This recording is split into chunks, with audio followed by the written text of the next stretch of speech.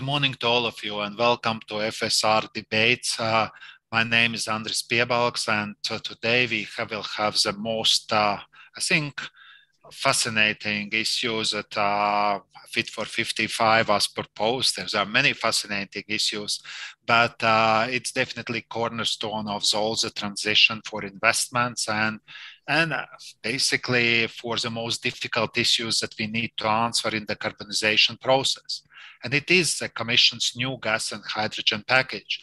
I would like to start by congratulating the Commission really with coming with this proposal, because there have been so much expectation from different stakeholders and also different expectations. But today we will know how much they are satisfied with this. Today is also a particular day for energy as usual, taxonomy D-Day. Well, not too much, I think, changes are to be expected from delegated acts. So it's about nuclear and gas conditions for being recognized in taxonomy. Today we will also issues Commissioner Breton will speak about standardization strategies that will influence, and definitely soaring energy prices and support for people coping with high energy prices is still in the center.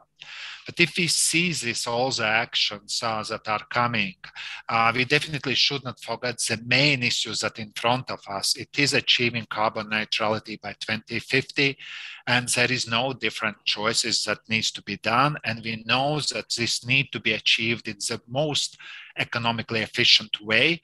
And we also have a half target in 2030 to 55% carbon cutting. And it is not just some target, it is crucial milestone to achieve carbon neutrality by 2050. So the Commission's proposals that goes in the clean molecule direction is very much needs to strike the right balance between supply, demand, and all the enabling environment for low carbon and hydrogen really to come into this game. So we will look how key stakeholders are looking on this package, what are the highlights of it and where the worries are. And then we will go to some of the issues that are very specific. I would ask our audience not to hesitate, and if you have a question for one particular member or for the whole panel, please put your question in the box. I will try to use as much as possible your questions really in steering the debate. Today in our debate, we have Kees van der Leun, Managing Director, Common Futures. So it is an energy transition specialist, but Kees is well known to our audience. Ilaria Conti, Head of Gas, Hydrogen and Decarbonization area. You hear from Florence School also has adjusted after the package, not anymore was gas area. It's much more complicated, but it also reflects what actually happens. James Watson, Secretary General, Eurogas. You know that Eurogas is an association representing the European gas wholesale, retail, distribution sectors. And we have a new face. Well, I know Piotr for quite a time. Piotr Kuś, General Director, ENTSOG. He started his job only in January 2022, but he knows well the subject and well known, I think, for some, at least part of our audience. Dennis Hesseling, Head of Infrastructure, Gas and Retail Department of ACER, has been always with us during this time, and I'm very much keenly looking. And conclusions was agreed to make by Augustijn van Haasteren, Senior Expert and Team Leader, Decarbonization and Sustainability of Energy Sources from the European Commission, DG ENER. So welcome to all of you. And I wanted to start this really for more broader view on the package and the highlights and the general perception from different stakeholders.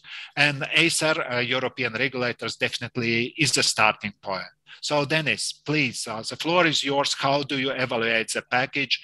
Well, I know you could tell quite a lot, but the most focused points. Thank you very much, Andries, for the kind introduction and the invitation to be here. Indeed, I think you framed the whole package already very well, saying this is necessary step to bring the whole gas sector in line with the decarbonization objectives, and also for us as energy regulators. So far, our mandate has been focused on efficiency of investments, fair access, ensuring competition at European level, ensuring European market integration for gas and electricity. But the climate dimension was missing. And I think the package that the Commission put forward is really a necessary step and overall a very positive step to make sure that energy regulation can align with the climate goals and can contribute to the decarbonization of the energy sector. Of course, we have discussed with Augustijn and the Commission colleagues quite a bit last year in the development phase. We're very happy overall, let's say, with the package that came out. And what I'll share with you is a number of observations focused a bit more on regulatory topics, because basically that's where we, where we come in and where we can add more value. Let's see if, yes, I have full screen. Starting with a number of, let's say, almost classical regulatory topics: unbundling, access regimes, and also exemptions. And here, of course, the thinking is how do you apply these concepts, which have been used in a very useful way, we think, in an existing natural gas sector, and now you start to apply them to a hydrogen sector, which still has to develop. So the whole investment question, Andries, that you mentioned, is of course very different if you compare the existing natural gas sector to a nascent hydrogen sector. Still, we think that the proposals, which now include different types of unbundling. So we know, of course, the vertical unbundling between the transmission, the monopoly part of the sector from generation, supply, trading, that is well covered, we think. Horizontal unbundling is added here when it comes to transmission for hydrogen versus transmission for natural gas, to separate those activities. And also what we now started calling diagonal unbundling, where the most concrete example is, could a gas TSO be involved in the production of hydrogen? That's a new question. We didn't have that question before in the gas sector itself as a diagonal, let's say, unbundling issue. And we think those issues are properly covered by the Commission's proposal. When it comes to access regime, we know from the gas sector that we had NTPA, well, some countries had NTPA in the very beginning, negotiated third-party access. Here the proposal is to have this negotiated regime as a possibility until 2030, but after, from 2031 onwards, all have to move towards regulated third-party access. And of course, there's a bit uncertainty about the date. Is 2030 the right date or not? But overall, the idea of having flexibility in the beginning when there is a need to mobilize financial resources for the investments and offering more flexibility, we think that is positive, and NTPA could offer that in the early stages. But still, once we move towards a more integrated network system, which may resemble more the system as we know it nowadays from natural gas in Europe, we do think that RTPA, so regulated third-party access, is the regime which has proven to work well to ensure competition, to enable competition, and that's where we need to go. And we think it's good that the legislation already clarifies from the beginning that to any investor that they know that over time, after a decade, RTPA will kick in and they can take it into account in the way they set up their business case. There's the ITO model, the independent transmission operator, which will be phased out for hydrogen after 2030. From our perspective as regulators, this makes our life easier. The ITO is, in our view, a historical legacy in the gas sector. It requires quite some oversight by regulators. That is not ideal solution. So we think it is quite positive to phase this out for hydrogen after 2030. We see there are sufficient, in our view at least, exemption possibilities for existing private hydrogen undertakings. Of course, there are already companies now who have some hydrogen transportation pipelines in the field in countries like Belgium. And we think it's good that they have possibilities, at least until 2030, to be derogated from the new rules. And that's, again, quite a long time, which should ensure sufficient flexibility for them. Then after 2030, there are derogations available for these geographically confined hydrogen networks, which again ensures quite a flexible approach. The one question we have here, as Augustijn knows, we're not sure 2030 as a single date for the whole EU will actually work. Because if you now look at the investment plans, the different conditions in the different member states, we see a wide variety with some member states like the Netherlands moving very fast, other member states well, hardly moving at all in this particular field. And then saying for all 2030 has to be the Big Bang date. We're not sure that works. We would actually favor a more gradual approach. Moving then to the issue of renewable low carbon gases, tariffication, and also for hydrogen and blending, which has been debated quite a bit. We think that setting a blending cap in principle at a level of 5% is quite a good way of ensuring sufficient harmonization at European level. There's also the possibility to derogate from this between neighboring member states if they can agree on a higher cap. That is possible. So it offers quite some flexibility. At the same time, it ensures a certain level of homogeneity at European level, so that this blending, if it takes place, cannot be become a barrier to cross-border trade. For renewable and low carbon gases, there's a proposal to remove the cross-border tariffs, which in a way makes sense to promote them. We think the review that is included there after 5 years is really important, because in the end, you do need some gases or some shippers basically to pay for using the network. You cannot remove tariffs all the time. What is really difficult here is this proposed ITC, the inter-TSO compensation mechanism. We know this has been tried in some regions. For instance, in the Baltic region, they're still working on this. It is really complex to negotiate. And in the absence of any clear European rules or even guidelines, it's basically up to the TSOs and the NRAs to negotiate this. That can take a very, very long time. So it's possible. It's a very complex situation. We don't see an explicit rule for the national regulators to oversee this, even though this has clear tariff or financial flow, let's say, implications for the regulated entities, and that needs to be ensured. And in the end, what is difficult here is that the reasoning behind removal of these cross-border tariffs for renewable and low carbon gases is to enable more competition to take place between them. That's great. At the same time, we see that at this moment, at least, what determines mainly the competitiveness of the various renewable and low carbon gases are the national subsidy regimes. So what you're actually creating then is competition between national subsidy regimes, which is not the best way to have competition. So maybe there's a bit of more thinking needed to see how this could be fine-tuned to over time ensure proper competition between these renewable and low carbon gases. For hydrogen, there's a similar story here. Also, the proposal is to have no cross-border tariffs. We are a bit worried about the loss of cost reflectivity. Not saying that every single cross-border tariff at this moment is cost reflective, but the opposite, removing any cross-border tariffs for hydrogen does not ensure cost reflectivity in our view either, because in the end, if gases are using more of the network, there's also a rationale to charge them more for that. And that means that over the distance component is clearly cost reflected. And if you use more, there could also be, maybe should also be a charge for that. The other thing we would like to note here is that there is this system of having the CBCA cross-border cost allocation between neighboring member states on a project-by-project basis. That could work in the beginning, because in the beginning, the hydrogen system needs to be built up and you'll have projects here and there. That's fine.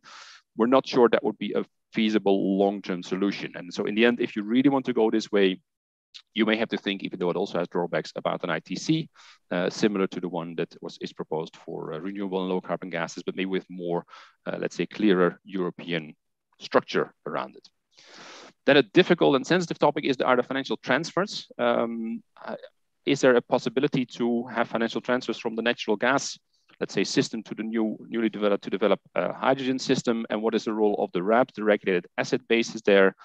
In principle, we are, as regulators, against cross subsidies, in particular against structural cross subsidies, because at the end, the companies, the ones who are using the networks, need to pay for their own cost.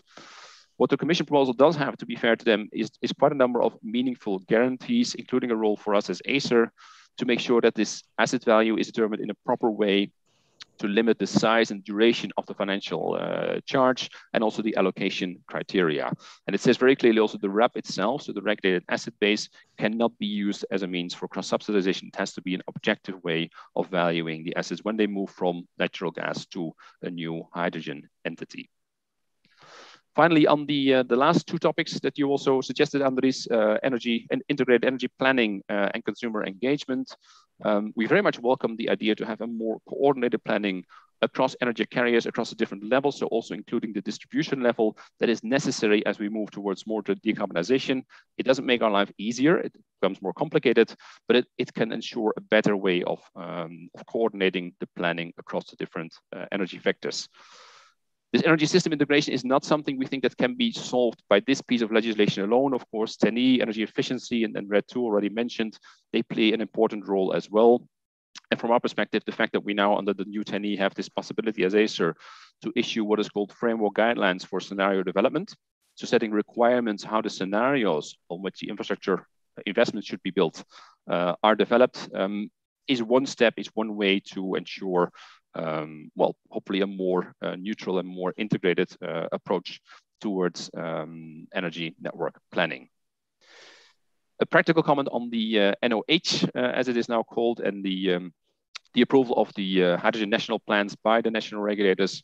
There are certain requirements which need to be met. If we think through the timelines, we're not sure this can be in place already in 2024, which is 2 years from now. And actually it may take 5 years or more longer before we actually get there. It's a practical point, but since it's in the legislation, it's still, I think, important to flag.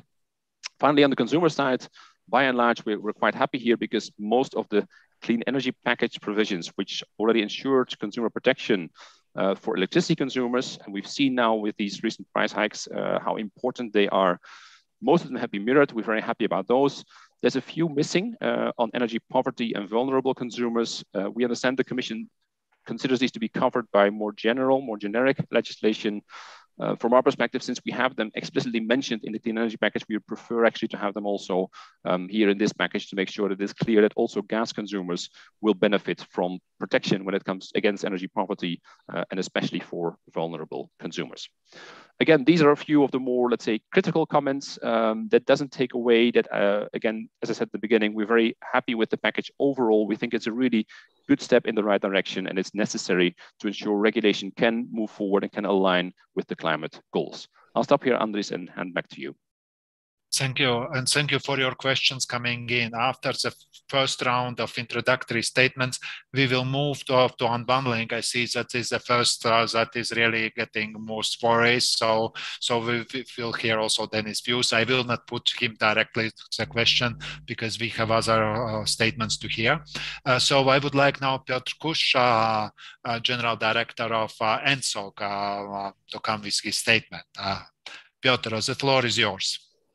Thank you very much, Andries.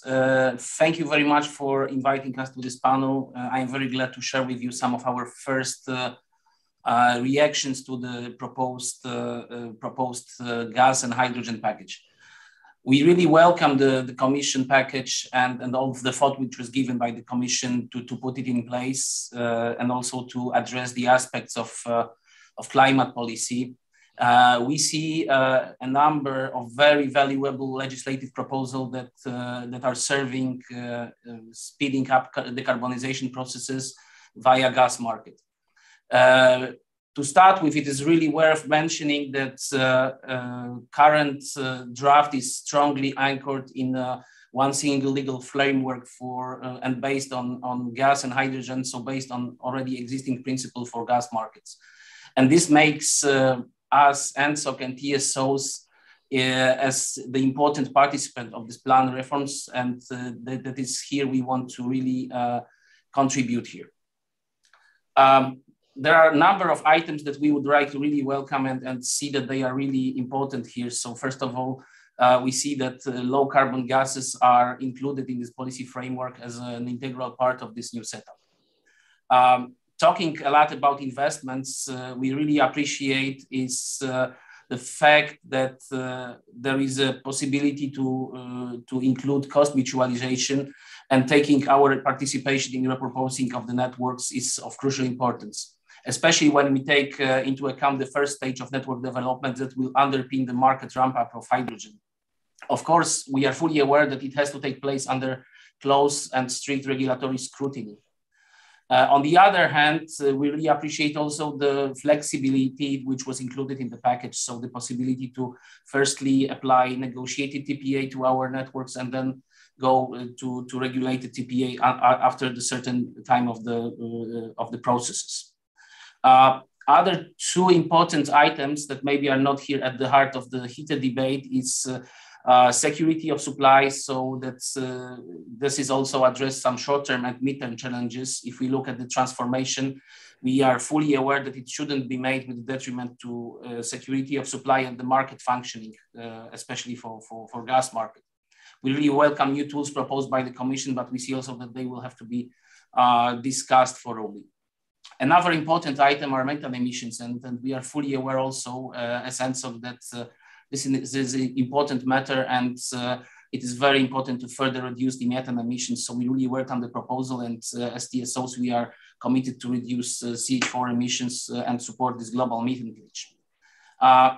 In general, we believe that the proposals should really take into account and support the current activities of TSOs and ENTSOG in the framework of decarbonization and networks transformation towards the future. TSOs, as I said, will play an important part in making this energy transition possible.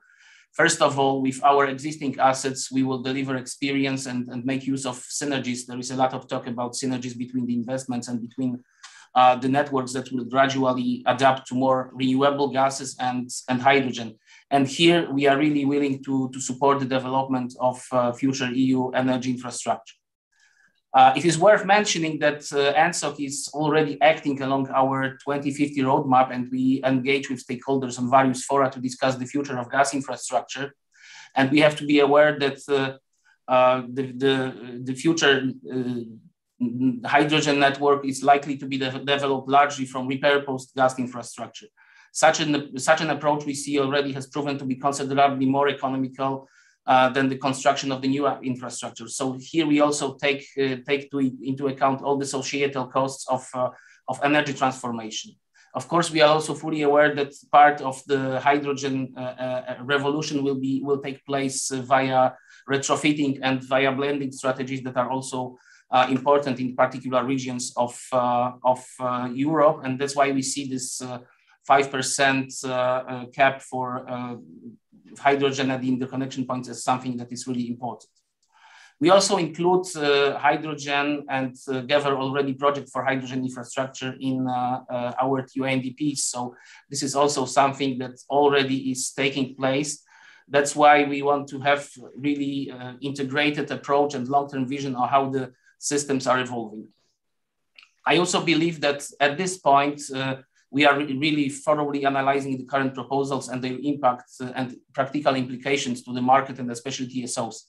And having said that, well, I would like to draw your attention to the several aspects that are related to, first of all, market functioning, the governance, and finally, institutional setup that has been already touched upon here today.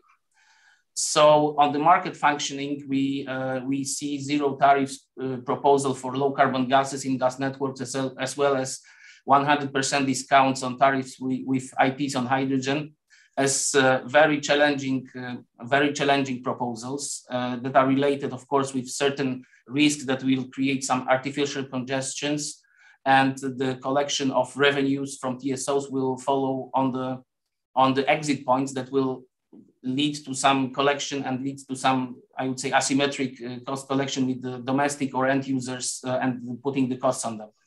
The further consequence of this is also practical, because then we would see ITC mechanisms as some new tools or very impractical and lengthy to introduce. So that's why we suggest to maybe concentrate on some voluntary cross-border market mergers. And we already base our views here on FOVADI's discussion, which took place for years, and that should be really made very carefully assessed, as we know that some of the markets are not yet functioning. So this is something that we also should take into account.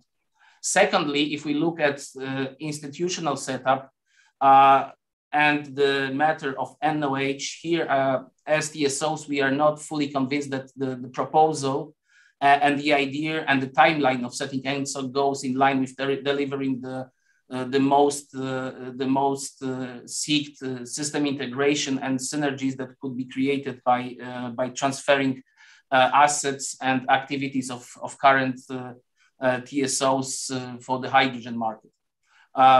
I think that we still miss a bit of clarity of how the process should go, what could be the tasks. And of course, as Dennis already mentioned, that there is still very ambitious timeline to set up such an organization and to put the tasks and of course the respective responsibilities related to, for example, network planning or delivering networks.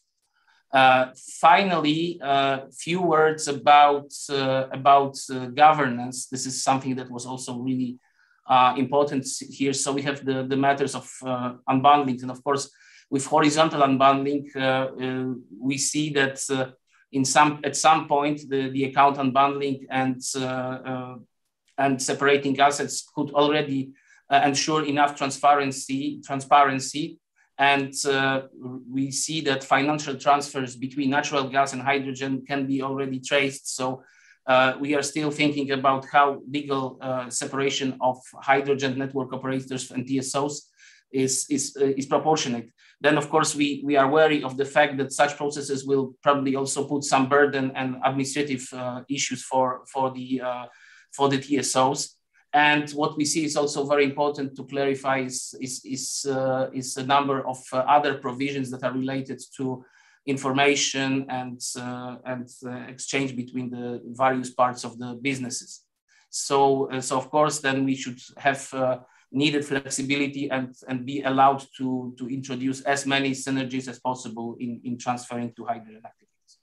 Finally, a few words about unbundling, and here, of course, as ENTSOG, we are representing the TSOs which are running their businesses under all the regimes that are currently applicable for the gas networks. And here, what I can say that if we look at practical functioning and the history, you can say that it is also confirmed by European Commission and the regulators that current unbundling models for energy infrastructure are serving well, and they are proven to function. So we don't see any drastic need for changing the situation, and we believe that all the unbundling regimes should be applicable also to the hydrogen markets and provide for all the TSOs the level playing field of entering to the new activities. Of course, we see with this uncertainty, we see some of our members that they really lack a bit of sureness and stability when it comes to them investing in the longer run towards hydrogen infrastructure and with also lack of clarity what will be their situation after the 2030, like it is proposed in a current policy proposal. So I think I will stop here and maybe you can continue. Thank you, Piotr. So you partially already made some answer to answer some of the questions, but we will come back. As I told, we will start with unbundling issues, particularly the issue you ended on ITO. Does really it helps, and what are pro and what are contra arguments, but that we hear it.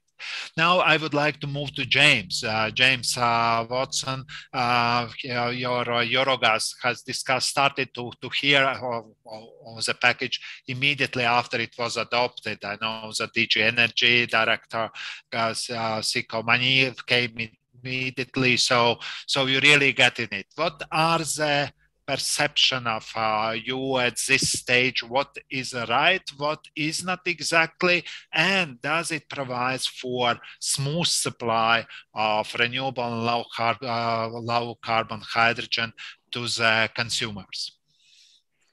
Andres, thanks so much. Yeah, it is, of course, a great pleasure to be here again, and I really do appreciate the invitation and the opportunity to speak to so many people about this very, very important package that has been put on the table for us. And I can say that in general, when Eurogas look at the package, we can say that we are welcoming, supportive of the overall objectives that have been laid out. Eurogas, as you know, fully supports the ambition to achieve climate neutrality by 2050, and indeed to reduce carbon emissions by at least 55% by 2030. So when we look at the package, we can say, okay, this is a good start. Everything has a good start, I suppose, Andres. That's how you look at these things. But it's the overused phrase, the devil is in the detail. You've just asked me about whether or not there's a good regime for the supply, development, even if you will, and delivery of renewable and low carbon gases. And this is where we'd have to say there's a big question mark. It's very hard for us to identify the drivers, the development drivers for hydrogen, for low carbon hydrogen, for biomethane, renewable gas. Where are the drivers? Where's the demand? Where is demand actually being generated? And I compare that with the Renewable Energy Directive, for example. Renewable Energy Directive, as you all know by now, has targets for renewable hydrogen in industry and in transport, the so-called RFNBOs, which I do like. We just basically in Eurogas try to call it green hydrogen to make it more simple. The reality is that even then, those drivers aren't particularly big, but they are our drivers. We don't really see any drivers in this package. There's no drivers for the uptake. Where is the end user being considered? That's one of the things that I think is critical and is missing. You know, in Eurogas, we've long suggested to the European Commission, to ACER, to whoever would listen to us, actually, Dennis will know meeting with me. Yeah, we believe that there should be targets. This is well supported across 13 other associations, from heating, cogeneration, turbine manufacturers, as well as the transmission system and, of course, EBA and others. The reality is that without those targets, it is hard to imagine what the driver is. When we meet with the European Commission, they will tell us that the driver will be the carbon price. I'm certainly not against the carbon price. We think that's a good idea. But on the other side, Renewable Energy Directive, Energy Efficiency Directive, you set targets. Targets plus CO2 pricing usually equals delivery. Maybe on energy efficiency, it's a bit slower than we would have liked, but this is the reality. And we think that not having targets for the volume of renewable gas we will need in 2030, the amount of GHG emission reductions we need in the gas sector by 2030 is a huge missed opportunity. So we don't see the demand drivers, which means that when we look at it, what we are looking at is, I think actually what Dennis has presented is a very good overview of what is there. It is a very much looking at the gas market and how the gas market functions, and how a nascent, yet non-existent hydrogen market might function. I'm afraid it might be non-existent and nascent for the next 10 years, looking at the legislation without the demand drivers.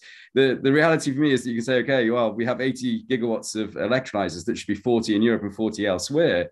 So there's still really, a drop in the gas ocean. So there is a lack of demand drive. I'll move on from that point, Andreas, because I think I've labored it very strongly, but this is the reality. So we can say from a gas market perspective, when we look at it, we think, okay, this is actually pretty good. Dennis has picked up the key points on consumers. We see very good mirroring with the Clean Energy for All package, which the electricity consumers have had since 2019. So we can say, okay, this is good. We see that, you do have these basic rights being mirrored, switching.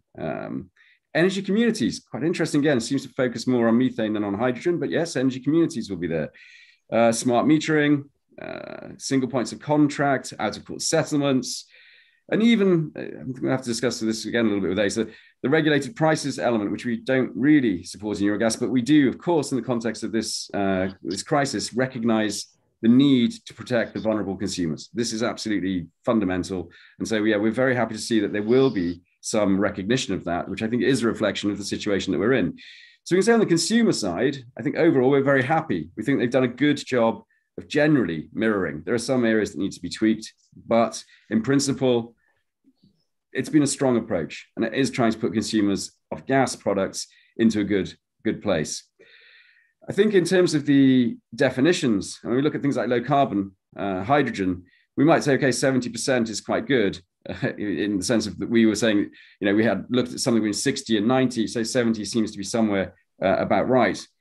But the fact is that doesn't really mean anything at the moment, because the methodology will be delayed until a delegated act, which won't be ready until 2024.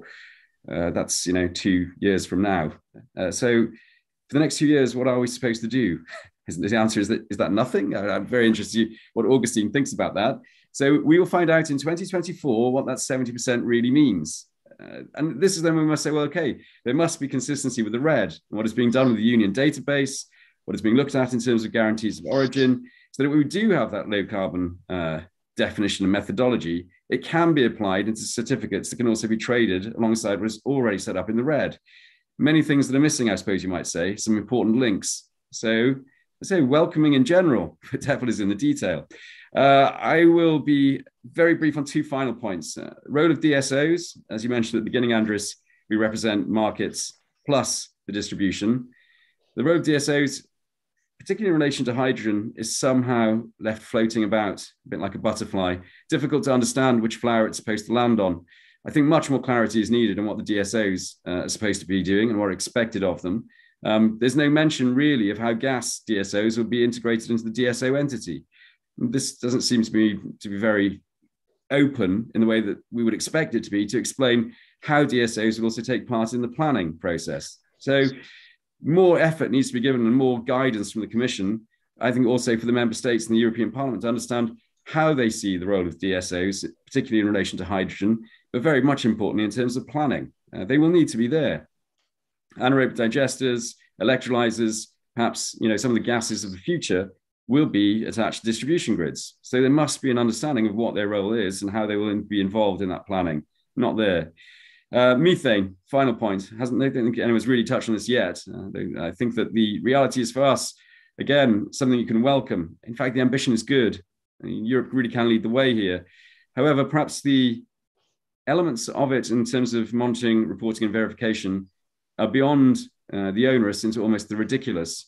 If you are supposed to be measuring every 3 months your distribution grid, don't forget there's 2.2 million kilometers of it, around 80% in Europe is polyethylene. For example, I was speaking to the Portuguese distribution system operator. They have a grid that's less than 10 years old, which is made of polyethylene, which doesn't really have any leaks, yet they are going to be required every 3 months to monitor and report that. Doesn't really seem to make sense. Where we should be focusing is on places where we perhaps do have leaks, where we do have much more work to do. And I think that instead of this general, let's just say every 3 months we must do this, there should have been better understanding of where we need to focus on the pipes that are old, on the pipes that are perhaps steel, perhaps risky from embrittlement if there's hydrogen blending. This would have made much more sense and much more value for money for the taxpayers are going to pay for that. Our view is that that hasn't been properly thought through. And I'll finish with our friends from the upstream, Equinor in particular, have told me that it's impossible to manage this monitoring of or former wells that are underwater. The technology doesn't exist yet, and it will take a very, very decent amount of time to make sure that this can be done properly. And it's not to say that we can't have that ambition, but to actually say now this is what you must do is probably, again, as I say, bordering from the onerous to the ridiculous. In any case, there's plenty of things that are sublime within the package, and I think that I would like to leave on a positive note of saying that we do recognise the efforts that the European Commission have made, and that they have many ways reinforced the gas market, which we see as a positive because we do believe the gas market is functioning, despite the fact that people are complaining about the way that prices are evolving at the moment. The market itself is responding to price signals, which is what it was always intended to do. Andres, please. I think I probably... Thank you, James. It was very, very rich, a lot of issues that you raised. On methane, as this time we will keep it more separate, yes, so we will have another. But I think it's very important to mention because everything comes together. It's you can't separate these issues, but as I said, the requirements, I think we can go more in detail because also this reporting, there are some considerations that some things could be fine-tuned in it. But let's move to Ilaria.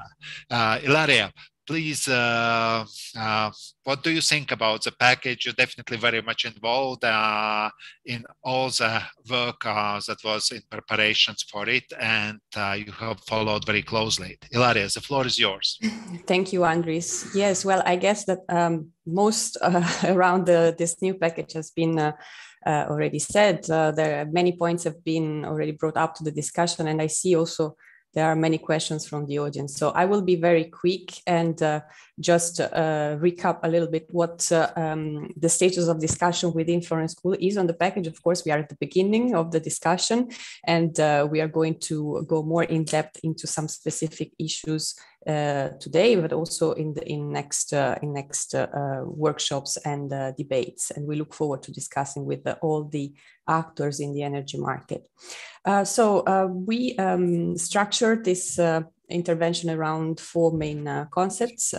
These are, in fact, some of the main general provisions included in the package. From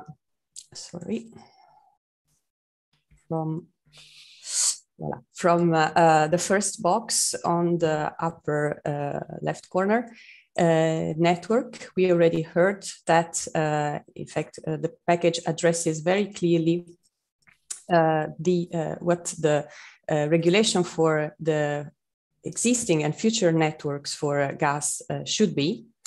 We were pretty satisfied to see that the main regulatory pillars are unchanged for decarbonized gas and hydrogen networks. In the course of the last months, we were insisting that, in fact, the main pillars, the funding pillars of European gas regulation should be maintained also in the future, and this is exactly what the package delivers. So ownership unbundling, the separation between basically generation and operation of the network, the separation of the regulated asset base, and the concept of TPAs, of third-party access are, we think, pretty clearly addressed. So in this sense, we would like to give a positive feedback. There are maybe some question marks, something we should better understand, particularly as Dennis already mentioned, the phasing out of ITO, the ITO model, which has been in place and considered satisfactory. So perhaps we should better understand the logic behind the decision of phasing out of the ITO, particularly as we discussed that this provision today could jeopardize investments in the hydrogen networks in some cases. Then when it comes to definitions, well, approaching, let's say, the market side, the package includes definitions for low carbon gas and low carbon hydrogen, low carbon fuels, and also the definitions for renewable gas and renewable hydrogen are linked back to other existing regulation, particularly to the RES directive, to RED 2. We think that further clarity is needed, that the job is basically a job on taxonomy is not done yet, let's say, with this package, particularly when it comes to the definition of the minus 70% greenhouse gases emissions reduction threshold, and also the definition of life cycle assessment. We think these are two very important concepts, and we understand that they will be the subject of a further delegated act. So we think that some important provisions are included in this package, but the job is not yet completed in defining clearly renewable gas and low carbon gas. Particularly, we had a question mark, and it's something we could actually ask today to Augustijn and anyway discuss further on, particularly regarding hydrogen, which is produced from biomass. We were brainstorming internally here with the researchers, and we might have missed it, but we think that this definition of hydrogen coming from biomass, produced from biomass, so biothermal gasification or by pyrolysis, we didn't understand in which category it would belong. So maybe clarification in this sense would be needed. When it comes to consumers, we are very much aligned with the previous statements. We think that the provisions aiming at aligning, say, the provisions for electricity consumers have been duly mirrored also for gas, particularly regarding consumer empowerment, all provisions about switching, a more frequent issuing of energy bills, smart metering, provisions regarding comparison tools, and those aiming at making customers more active are all very good initiatives that bring the gas sector more in line with the electricity sector in this case. And last but not least, security of supply. The package extends the scope to renewable and low carbon gases and also addresses the issue of cybersecurity. Additionally, we appreciate the measures, voluntary measures for member states. So the idea of setting minimum storage obligations, incentives for gas storage bookings, and also the integration of storage into the transmission system of network operators. Here, there's also the option of joint purchasing, as we know, and we understand the logic in letting it as an optional measure, as a voluntary measure. We do not believe that joint procurement of gas could be a successful solution in the long term.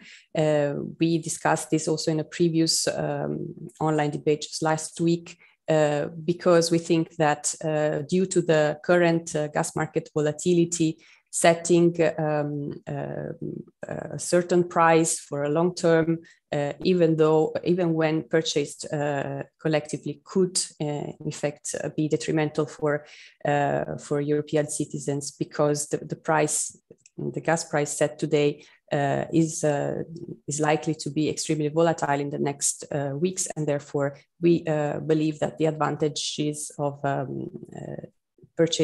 jointly purchasing gas today for long term is quite minimum. This said, in general, the Florence School of Regulation welcomes this package, but here I can only repeat Andres' words in the opening of this online debate. We think that the package has been a tremendous step in the regulation of the gas markets, and particularly the Commission had a very difficult task in trying to integrate and reconcile an existing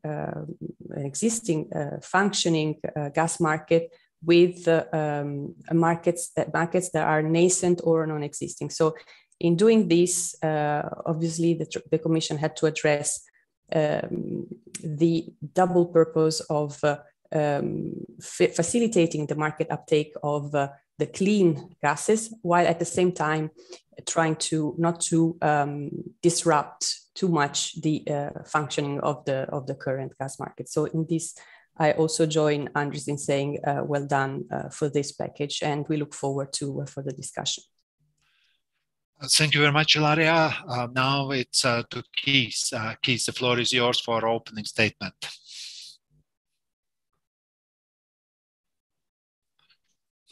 Thank you. Thank you very much for the invitation to make some comments and share some thoughts on the gas package.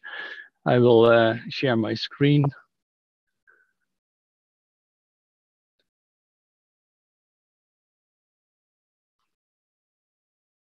I hope it works.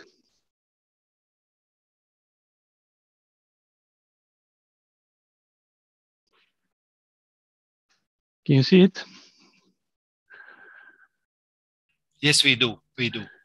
Thank you very much. So a lot has been said already, and I agree that it's great to see this comprehensive set of measures to promote renewable and low carbon gases, on which I've worked a lot in the past for Gas for Climate and the European Hydrogen Backbone. It's now recognized as an important part of the energy transition alongside electrification, and that's a good thing.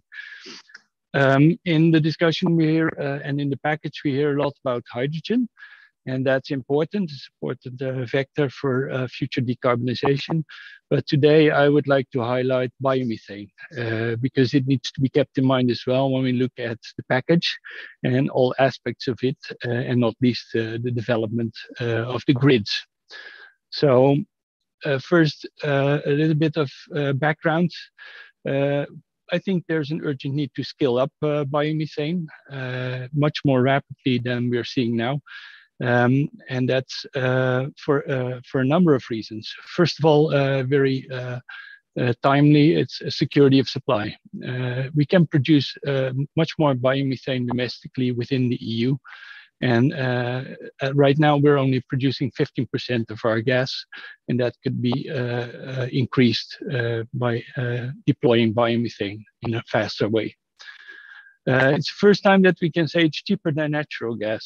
In the current energy price crisis, domestically produced biomethane, which costs about maybe 70, 80 euros, and in good cases, 50 euros, offers a cheaper alternative to natural gas, even more so, of course, when you include the CO2 price, which would add like another 20 euros to that difference. It can help a rapid climate mitigation because it's existing proven technology, which can be scaled up rapidly to reduce climate emissions across a number of hard to abate energy demand sectors. It has the infrastructure, can be transported through existing gas grids, and immediately offers a major way to transport renewable energy, renewable energy through the EU. And finally, it's a very important development for rural employment. It can drive circular agriculture, and it can improve soil health. So that's why I think it deserves more attention.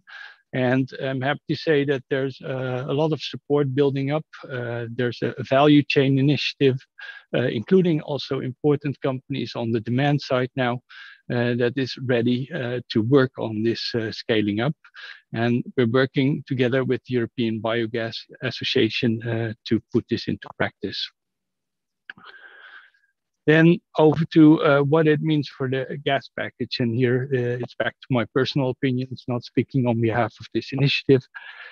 First of all, a target. I agree with James that we need a target, even if it's informal, but much rather see a formal target.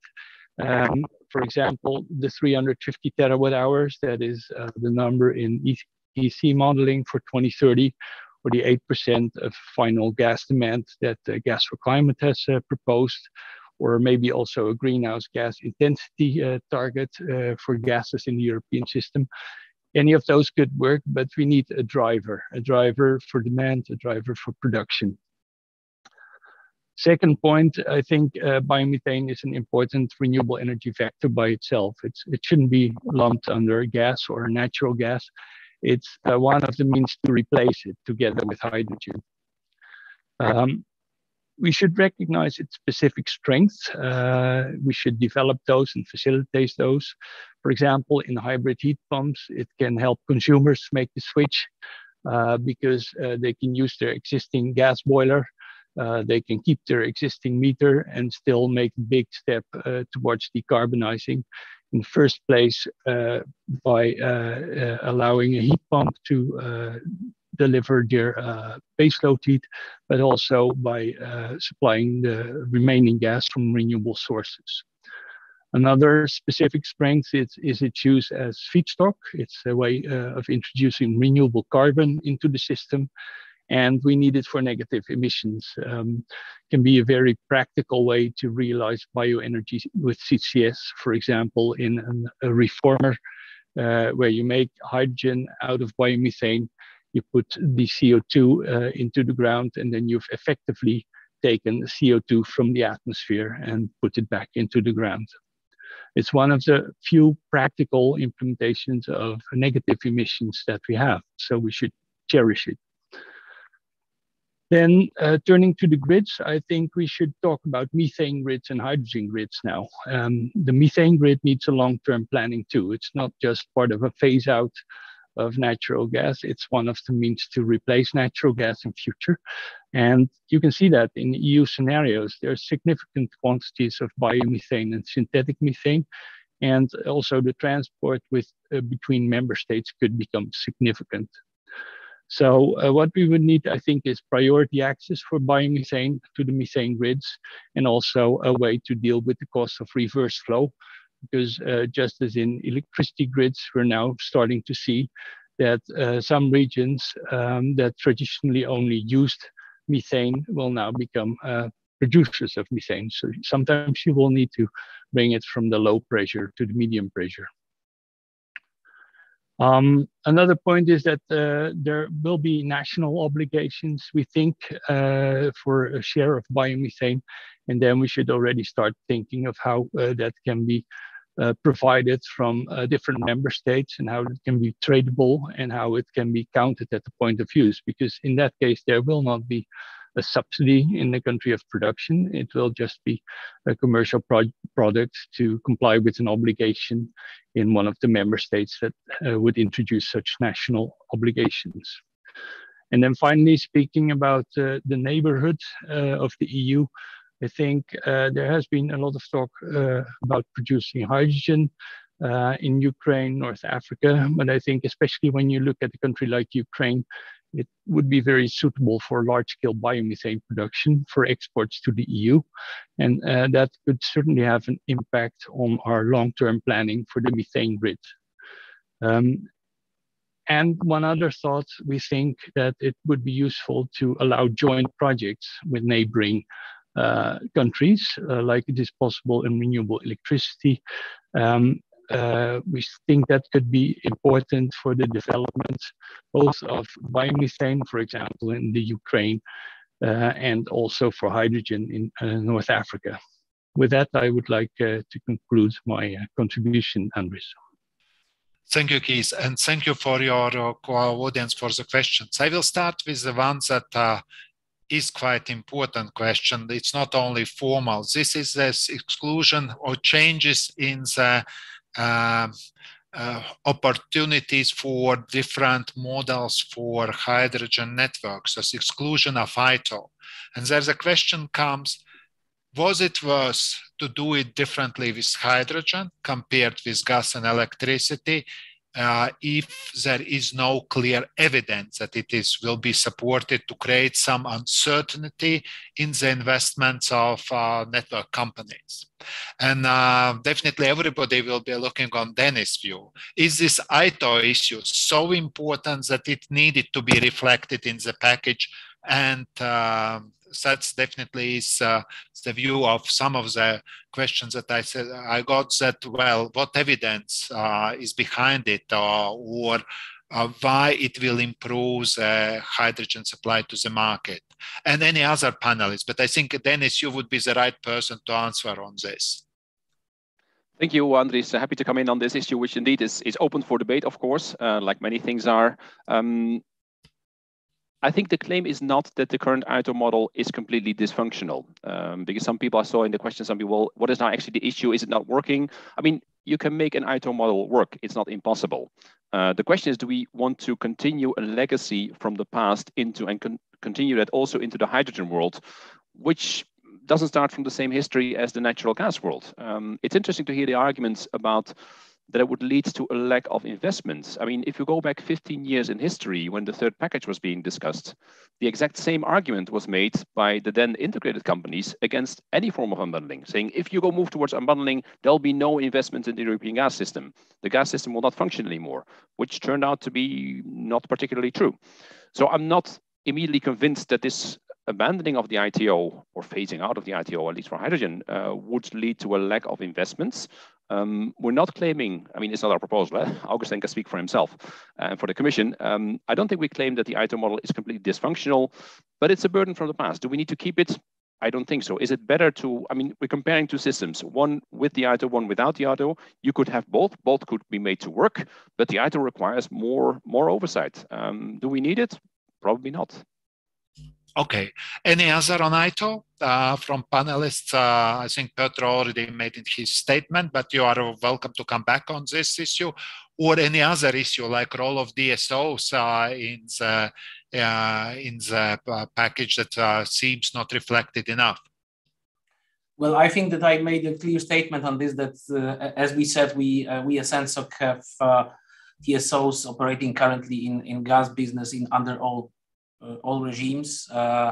We just point to the fact that there is this lack of clarity of the future for certain parts of our constituency, that really after 2030 there is OU or ISO proposed, and then it creates certain implications for the integrated company that can be translated into lack of clarity of how they could operate should they then divest parts of their activities as vertical integrated companies. So I think that this is the point. And on this oversight, I could say that like it was mentioned. So all of them function perfectly without any evidence that it's not possible to be efficient. But anyhow, we see that it as a possibility to operate under all the regimes on a level playing field for all sorts of unbundling models. Okay. Any else? Yeah, I can just jump in. Yeah, if I'm go in. Yeah, it's a good question in a way, in the sense that the Commission have put this to the industry as well by suggesting this. And in Eurogas, of course, we represent many different interests, and we are wrestling with it because there are, of course, many who are from the wholesale market side, more who are supportive of what Dennis has said and what the European Commission are proposing. Of course, we also represent distribution system operators who are perhaps close to what Piotr says, and they're questioning me and saying, how do we attach an electrolyzer maybe by 100 meters of pipe to the distribution grid, and we can't actually own that pipe, is the way that they read the horizontal unbundling. And so I have to confess, Andris, you catch Eurogas a bit on the hop on this one because we're discussing it internally. So I apologize that I haven't been able to be very forthright on this one, but I think it will take us weeks, if not months, to come to a proper understanding what our position should be. The original position Eurogas had was that hydrogen should be treated in the same way as natural gas has been treated, i.e. through the third package and unbundling. The question then is only being raised really, I suppose, about this ownership unbundling and the sort of what we'd call horizontal. So that's where we have a philosophical discussion, to be frank, about what this means. Dennis has mentioned, some people said it was the end of their business if you don't have this, and it didn't happen.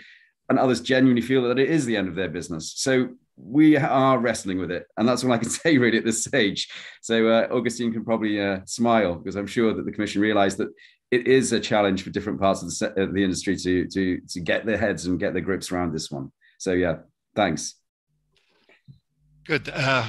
If we can move to another very contentious issue, it is a balance, indirect balance between blending and clean hydrogen supply.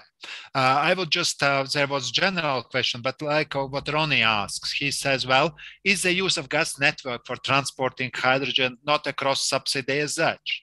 What is the use of blended hydrogen? It can no longer be used for hard to abate applications like chemistry and steel making. And at the same time, blending is very, it's quite a lot in the package. So yes, you could argue in favor of one of all, but at the end of the day, you need to get a balance right, because market participants always try to blend or to supply clean hydrogen accordingly of nuances of the package. So how you would say, is a balance right here, or it's still not there? Who would start on this?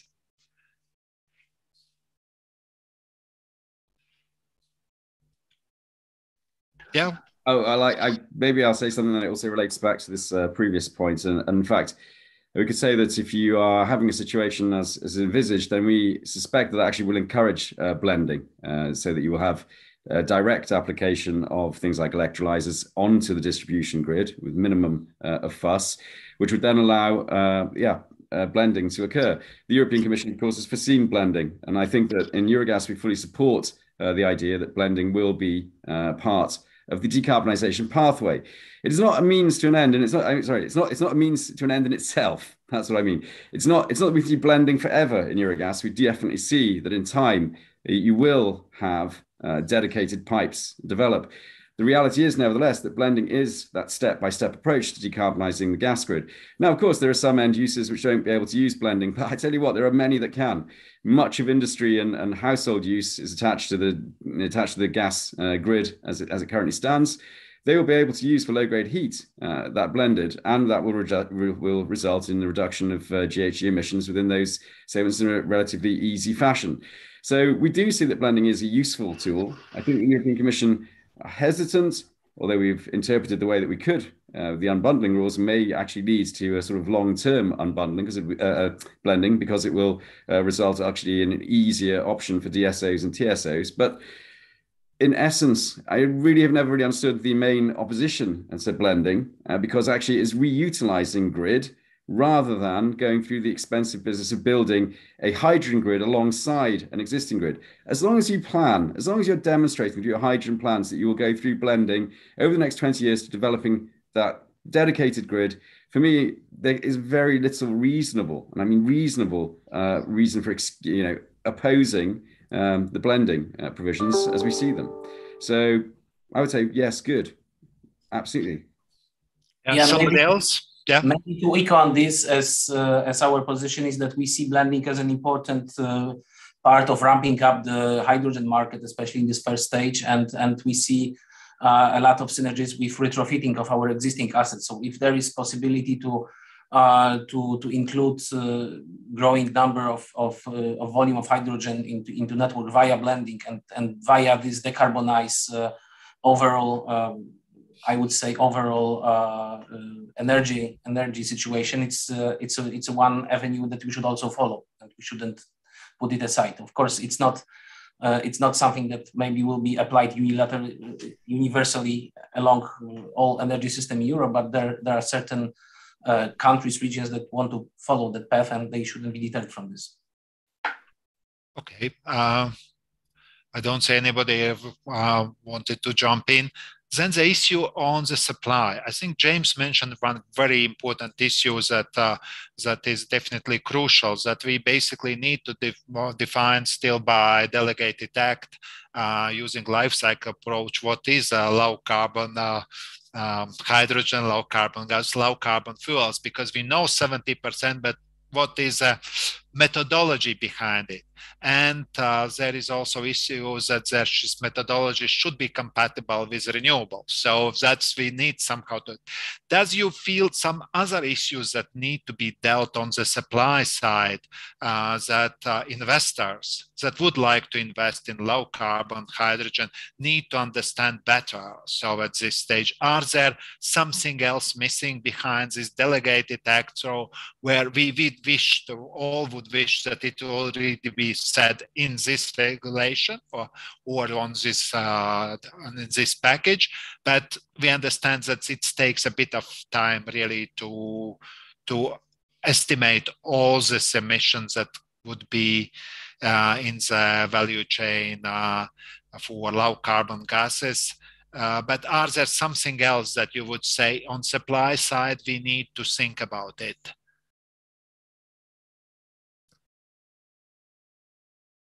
Not so much. So basically, it seems that this supply side or definition side on certification side seems well done, with the exception of these general questions that we would like to know what exactly will be taken into account where I will produce low carbon hydrogen from methane. So. Well, I think nobody else is jumping in, Andres, so I'm going to answer you because I think your question deserves a response. I mean, in principle, what we have said at the beginning, or what I've said at the beginning, is where we stand. I think the reality is that we have to wait until 2024 for a delegated act. We see with taxonomy, for example, how delegated acts are far from a smooth instrument. It could be quite a long time until we're given that methodology. I said at the beginning, what does this mean? This means that we aren't really, how can you give an investor certainty if we don't understand what it is that we're trying to invest in until possibly 2025? Given that there's a sort of general feeling amongst the public and I say in industry that there is a climate emergency, it seems a little bit slow. One ought to think that there ought to be a better mechanism for trying to get investments up. Kees has touched on it. We've touched on it. We believe that targets are a very good way of driving that quick investment because you give investors certainty now. They know that it's in the legislation. They know that it's unlikely to be taken out. Therefore, people can start moving. If you say, well, there might be low carbon hydrogen in 2026, investors aren't going to necessarily move. That's dangerous because that just means people continue on with business as usual. And I think that's the risk that you face. Every person I know says that the more that you backlog decarbonisation, whether it's electricity, whether it's buildings, whether it's gas, the more that you backlog, the more that you push it back, the more expensive and the more challenging it is to achieve it by 2050. So we would have liked to see a bit more urgency and a bit more pace injected into this package in terms of demand drivers. There aren't any. I know people say, yes, there's reductions of tariffs. And so in the impact assessment, it says the impact of those tariff reductions is less than 1% on the cost of the renewable gases. and that you need a carbon price of about 350 to do the switching. So even with the great carbon price we have today, very far from doing that. If you don't put demand drivers in and you wait for the carbon price to be 350, well, Andres, your guess is as good as mine. This is a failing of the package. This is a failing to give security to investors to say that you should be moving towards hydrogen, renewable gases, et cetera, et cetera. It's not there. And without those demand drivers, well, it's a kind of business as usual scenario, isn't it? As I said at the beginning, it's good news for the gas market in a sense. The market, basically the package is saying the gas market works, and we will support it. But on the other side, which we like, on the other side, it's not giving us what we want, which is the change that is expected. So yeah, sorry to bang on about it, Andres, but nobody else wanted to take the floor. So I reiterate the point that I made at the beginning, but it needs to be said. And you've asked the question, I think it's right. There are elements that are missing, and those will be crucial. Thank you. Thank you, James. Andres. Yes, Ilaria. Just an additional point. I fully understand, of course, James's position on the need to drive demand. I would make one step back and focus really on the need for having clear definitions. This is something which, of course, could provide efficient signals for investments, but it is needed nevertheless, I would say. So that's why we insist also on the importance of a clear taxonomy. My question earlier on regarding where should hydrogen produced from biomass be classified also belongs to this wider question. It's very difficult to capture reality in one directive or one regulation, also because technologies to produce renewable and low carbon gases are evolving. They are very varied, fragmented. There are many elements which could be taken into account.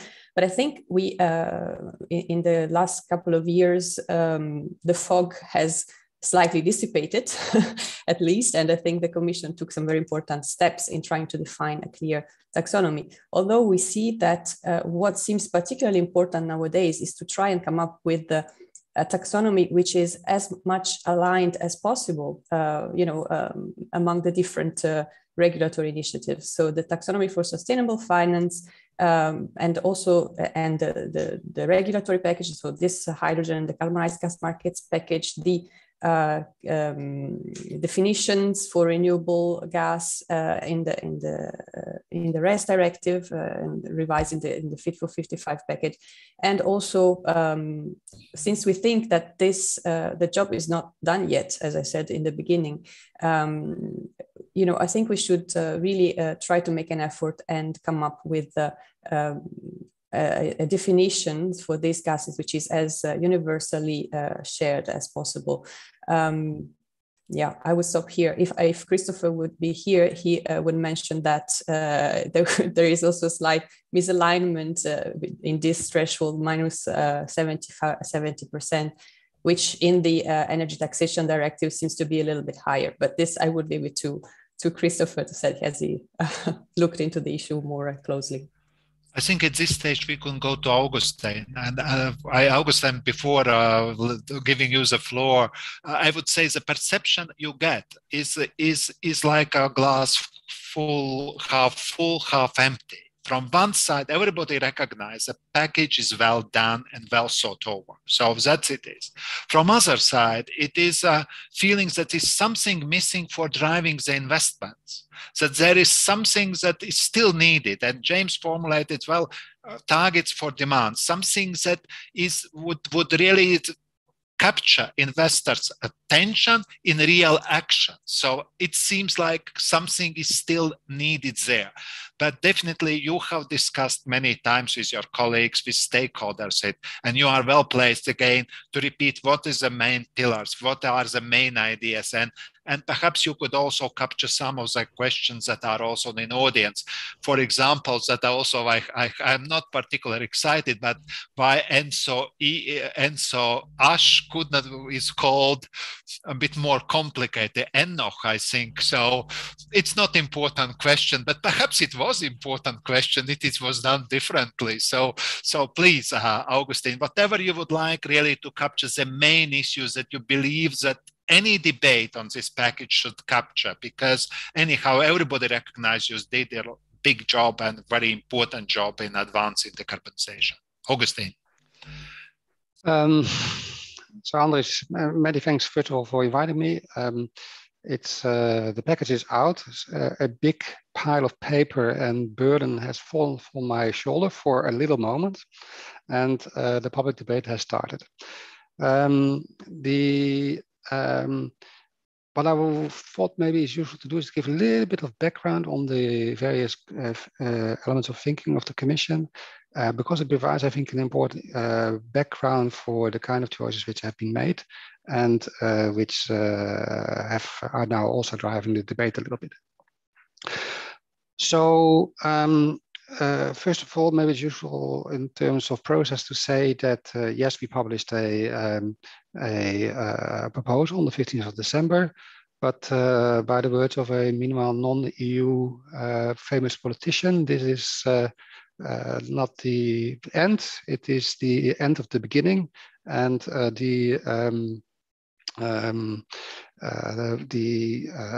let's say the Commission has given the starting, let's say the place from which the debate starts, and the public debate is taking place right now.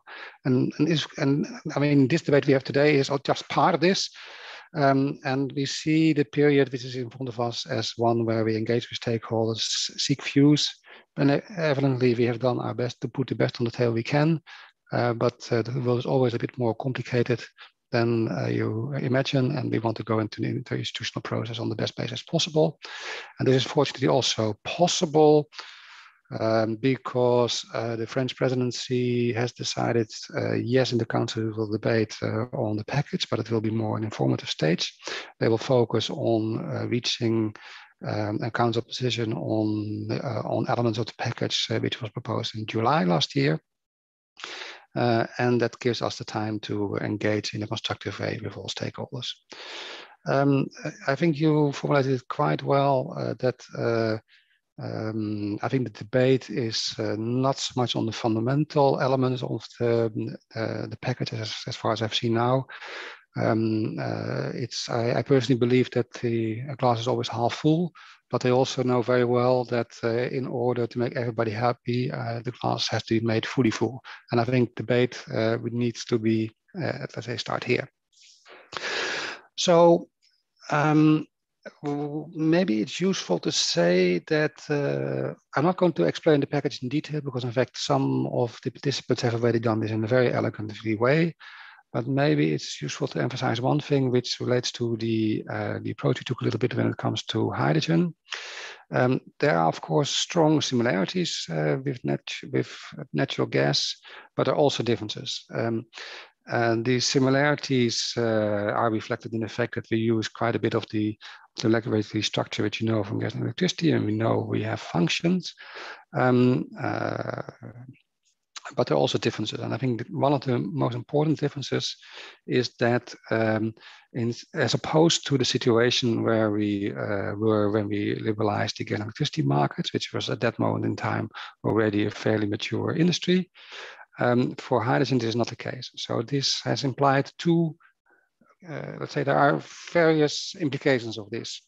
First of all, immature sector hydrogen means we introduce a staged approach, therefore the need of different phases where more flexibility is needed in the beginning in order to have investment models, let's say, develop more easily, and to have a bottom-up development of a progressively integrated hydrogen network. But at the same time, to provide legal certainty, let's say, a horizon against which investments can act. Energy investments are long-term, so we really wanted to set out the main regulatory principles also for the longer run.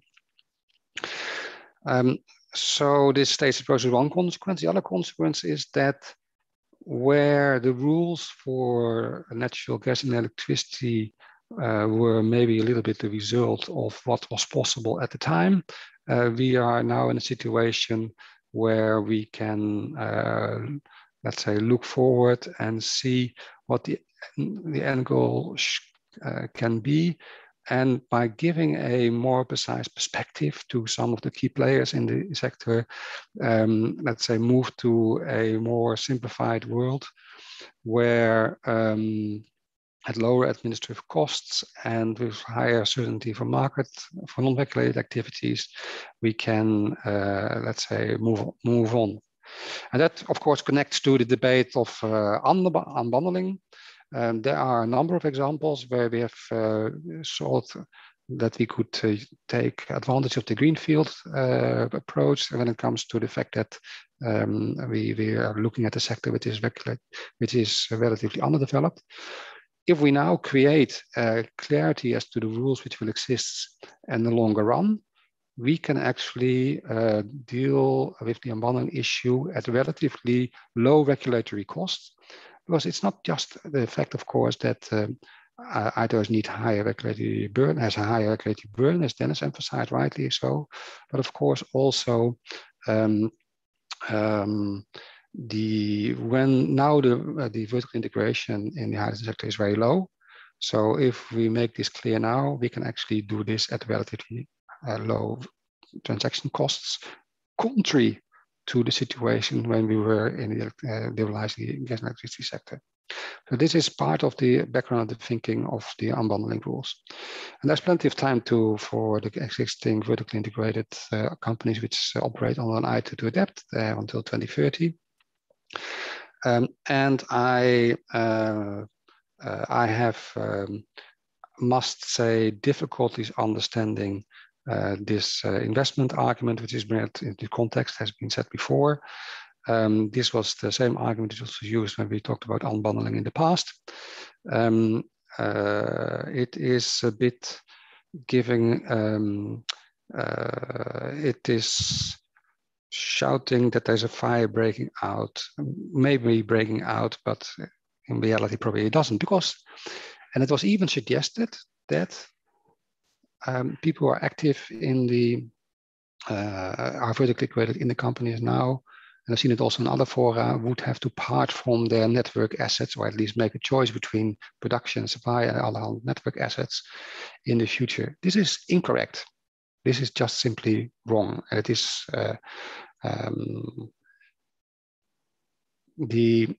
for those companies which are vertically integrated today, the ACER model is available. It means, of course, a change.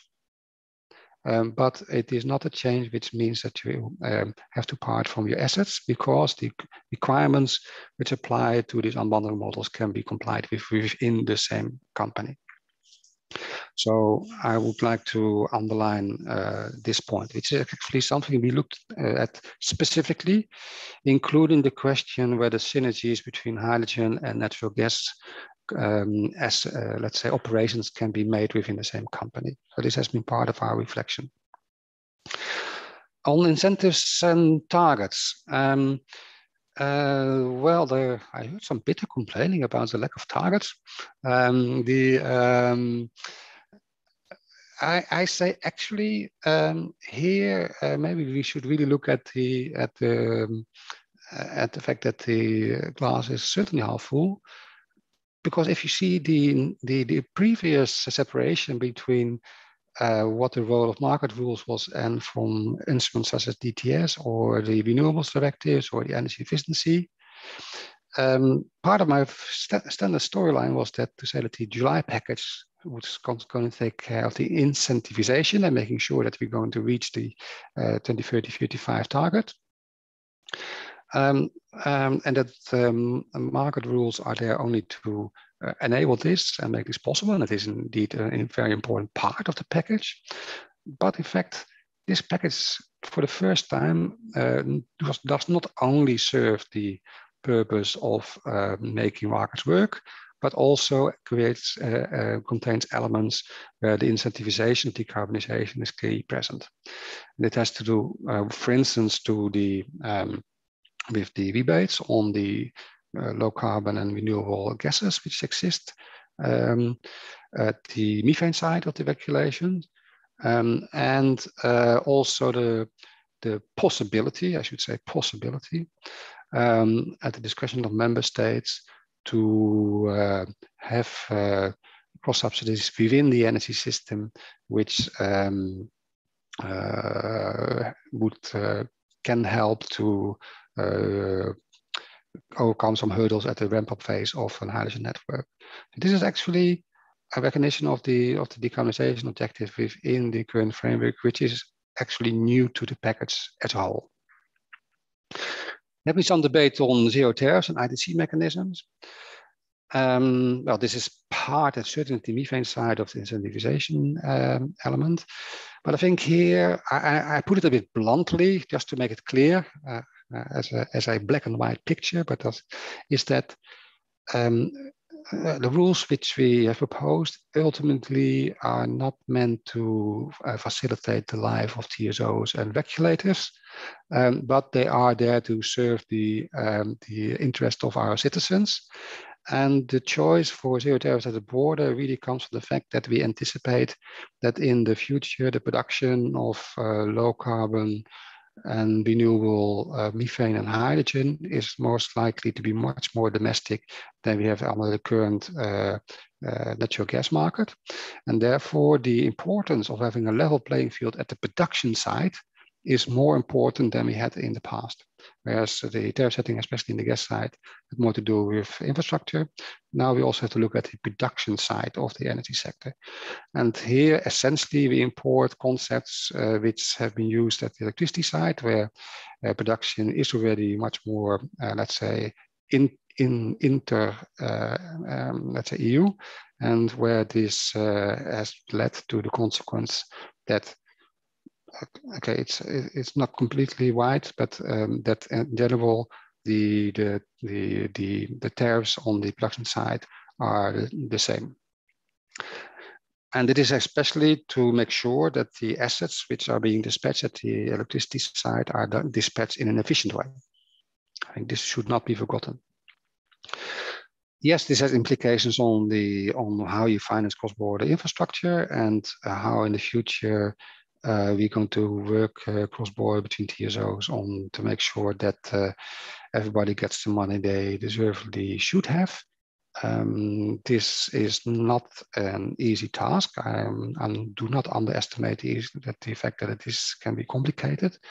But it's of course a task for which we have some experience already at the electricity side. And is also a task on which we can prepare thoroughly. For instance, on the hydrogen side, this issue is only really coming up at best at the earliest in 10 years' time. But having it spread out now means that we create clarity and we can prepare for this event. Then on the blending issue, well, I think it's already clear since the publication of the hydrogen strategy that when it comes to blending, we are rather skeptical, and it has to do with the prospective demand side for hydrogen, which is in our projections, at least for the duration of the current regulatory cycle, primarily in the transportation and in the industrial sides, and those simply are not held with blended hydrogen. And that has, whereas in other applications, there are either lower cost alternatives for decarbonization, or there's at least competition with different means where we can put different priorities. Electrification first, that needs to be repeated. And then comes for the difficult to abate sectors, comes gaseous fuels.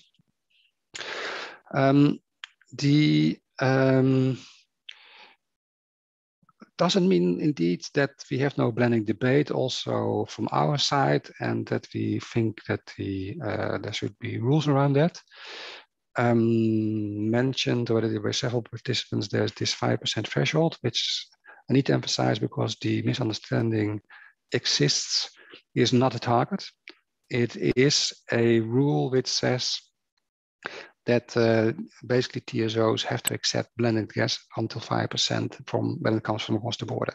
It's a relatively low threshold, but that is also because costs of blending start to increase, especially at the end application side. And we should not have a situation where the blending decision of country A imposes high costs on the end application sector and of consumers in country B.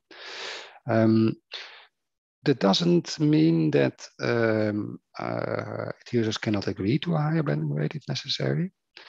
And it also doesn't mean, because the constraint is on the cross-border point, that within a country there are more degrees of freedom as to what you want to do. But it does clearly frame the cross-border side of things, which is really important, because if we would not do that, we would soon find ourselves in a situation where cross-border interoperability is no longer a given, has never been a full given, but certainly with divergent blending rates, this will be no longer the case. So it's really important to frame this and to have quite some hard rules around that. There was so another debate relates to the missing pieces. Well, I think it's fair to say that when it comes to the missing pieces, the glass is also half full, in the sense that we complemented the renewables directive by a definition of low carbon hydrogen, which is a step forward. But it is also true, I think, that is a very fair comment, that having a number of 70% creates some clarity, but knowing how to calculate it precisely is certainly part of the picture, and one which we really need to deal with as fast as we possibly can. Evidently, this debate is at the moment also raging at the renewable side, where we also have not set out fully what it means to be green. And that is one of the reasons why we need to, we need to keep this debate in parallel, because rules which apply for renewables should, of course, also be as close as possible those for low carbon hydrogen. We cannot have different life cycle approach for renewables and hydrogen, and we cannot also, or we should, this is certainly not our objective, for instance, different rules on certification. And we need to keep this debate together, which means that, unfortunately, I think I'm also the one which needs to admit that we are not yet able to settle this debate fully. Last but not least, on the governance structure, it's true that you have made a quite, let's say, clear case and choice in terms of how we think in the future hydrogen TSOs should be represented at the EU level. I think we should be credible. We should evidently, gas TSOs play a very important role. We also fully recognize, and it's one of the bigger drivers of having this package, is that we should not miss the opportunity of repurposing methane assets for hydrogen. But we should also do this in a way which, let's say, provides some,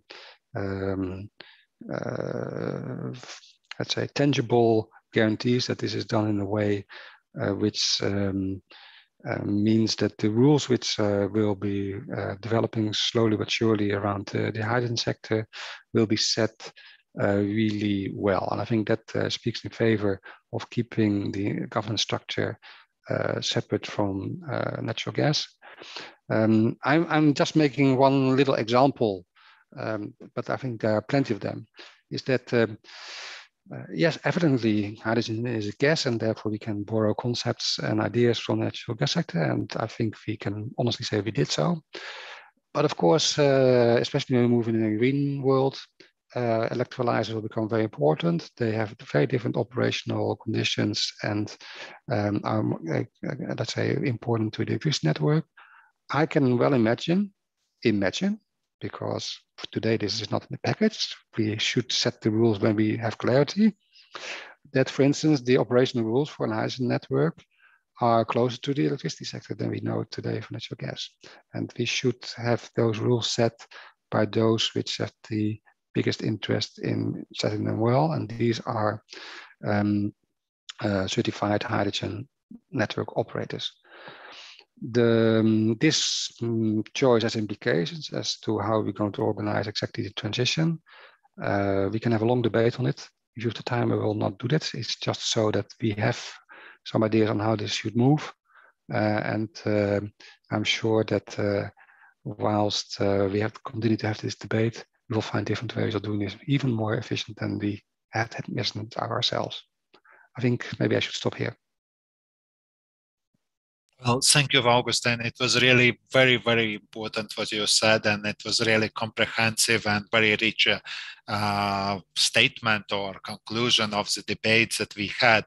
The purpose of this debate, honorable stakeholders and participants, was really to introduce some elements and general perception around the package. There are many details, and we will analyze your questions, and recording is available to look on some particular aspects. It's extremely rich. Just to compare with the regulation that James mentioned on methane, where I believe some fine-tuning needs to be done, but generally it's rather clear what is being requested. Simple thing. This is extremely rich package, extremely nuanced, and many things that need to be analyzed. So we will take on this recording and all your questions, analyze where exactly we would need to have more detailed discussion, and we will be always happy if Commission would come and just listen to the debate and, like Augustijn today, to make some conclusions. What is the original thinking? Because definitely there are many political options sometimes, and you need to choose that's best suits to it, but you know that it's not ideal. So it's always as an issue with it. But again, congratulations for the Commission for really making this bold proposal. Thank you very much for everybody who participated in this debate. And let's continue to work. It's still not adopted. It will be adopted, but we are all interested. The work is going on already now, and a lot of countries have hydrogen strategies, and that this work that will be on the ground in promoting hydrogen goes on the right direction, that later we will not be in the situation where we need to adjust individual actions in some particular member countries with general approach to the hydrogen markets that is we are trying to build. So I think it is an important process. It's not only theory, but actually quite strong implications for investment and member state policies on the hydrogen. Thank you very much, and I wish you all the success. And at least it's very interesting. So it's challenging, but it's very interesting, and it's very necessary in this energy situations that we have. As I mentioned at the beginning, we have a lot of question marks, a lot of issues, but what really matters that we establish energy systems that it is sustainable and also less exposed to geopolitical risks, less exposed also to price hikes. So trying to build more stability, still keeping market forces in. So it's really sounds nearly impossible, but I think it's manageable and we can achieve it with the debate. Thank you very much and have a nice day. Thank you, Andris, and thanks to all the other panelists. Thanks, Andris. Great Very much. Thank you. It's a pleasure. Bye. Bye. Bye-bye. Thanks all. Bye.